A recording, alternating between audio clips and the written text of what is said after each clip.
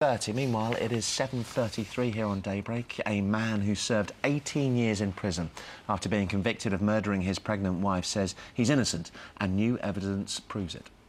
Eddie Gilfoyle is now out of prison and says that diaries only just released by police suggest his wife Paula killed herself.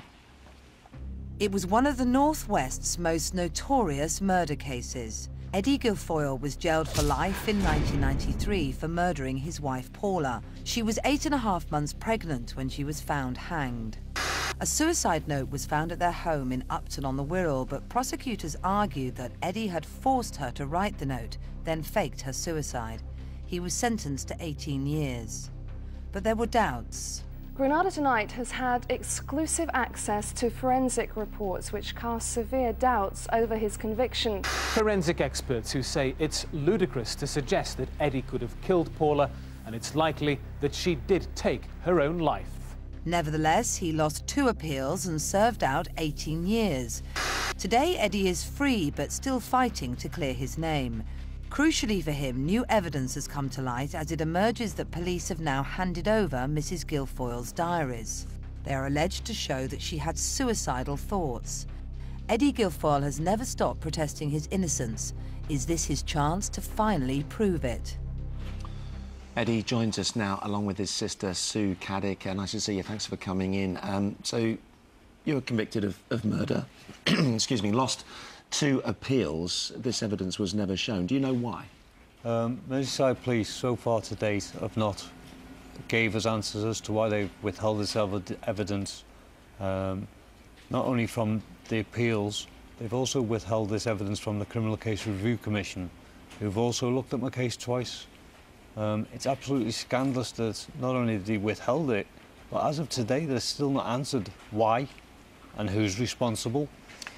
We do have a statement from Merseyside Police regarding the handover of the diaries. They say that they confirm that the force handed over a significant amount of material from the investigation, but they say it would be inappropriate to comment on this case further as it's currently under review by the Criminal Case Review Commission. So they can't comment at present as to why. That is a cop-out. The Criminal Case Review Commission themselves have said it's not sub judice, and they've not put an order on Merseyside Police to say that they can't speak about it. Merseyside Police should be answering the questions.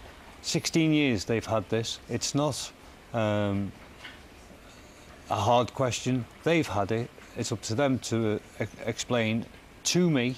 I'm entitled to that explanation, and explain to the public why they've held this evidence for 16 years. Why are you so convinced that this new evidence will clear your name?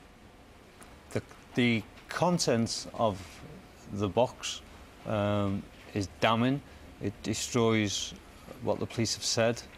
It goes right to the heart of the case, which is the psychology side of my wife.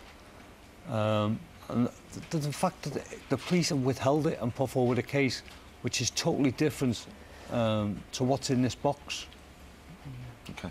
I mean, Sue, it must be very hard for you to have watched your brother go through this. Has it been also incredibly frustrating? You've always believed he didn't do it, haven't you? Well, even this morning, sitting here with you, to say frustrating, I'm furious that a police force can sit on evidence that proves somebody is innocent and not allow a jury in our country to hear that evidence or have sight of it, and to not comment is absolutely outrageous, because they need to explain to the public why Merseyside Police has hid evidence and kept a man in jail for as long as they have when they knew that evidence helped to prove he was innocent. It's outrageous. Well, they're clear that they can't comment because it's under review. That's their position.